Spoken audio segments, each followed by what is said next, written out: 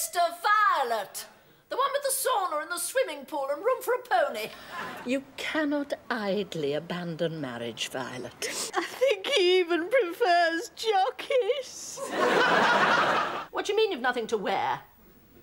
Violet, you've a wardrobe of beautiful clothes. Bruce is wearing them. Well, he can't be wearing all of them. I see, he's very possessive about them.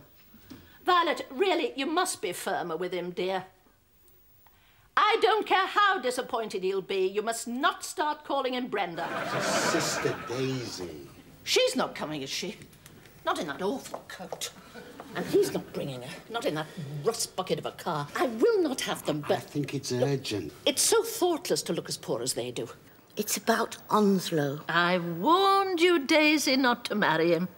I like being married to him. I think you're so brave, dear. It's my sister Rose, Elizabeth. What is it now, Rose? Rose, you will not commit suicide. I forbid it. You swine! I told you I never wanted to speak to you again. Oh, it's you, Hyacinth. Rose! What are you doing? Well, there's an old bird's nest up there that the vicar's wife wants removing, so I said I'd do it. It needs someone with a good head for heights. And someone with a longer skirt. Rose, I forbid you to go up that ladder wearing that skirt. Do you want me to take it off, then? How can you think of skiing when my life's in tatters? Not tatters, Violet. Not in an area with a postal code of this caliber. My sister's standing here in the grip of a very powerful emotion. You mustn't take any notice of her harsh words.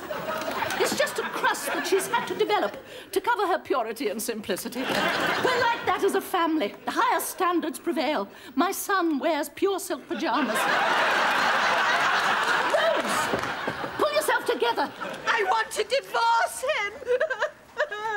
You are not going to divorce him. Oh, look! There's a squirrel. But... Morning, Vicar. Good morning. Oh, hello, Vicar. I don't think you've met my sister, Violet. She's the one with the Mercedes, sauna and room for a pony.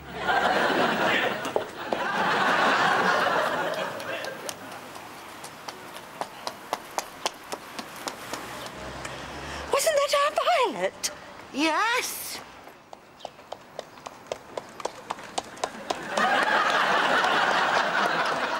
Wasn't that our Hyacinth? Wasn't that